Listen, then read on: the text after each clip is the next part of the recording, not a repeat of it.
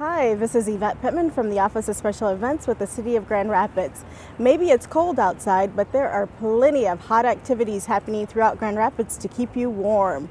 The first is our Broomball League has started here at Rosa Parks Circle. Every Monday and Tuesday evening at 7 p.m., come out and watch the fun. Also, we've got the Great Skate Winterfest starting January 23rd, where for 34 hours, Grand Rapids Griffins players and the public can skate.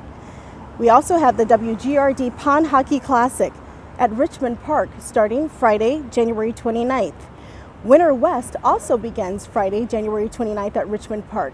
So there's activities for young and old. Please come out and join us. A Midwinter's Night Dream at Hartside Park is on Saturday, January 30th.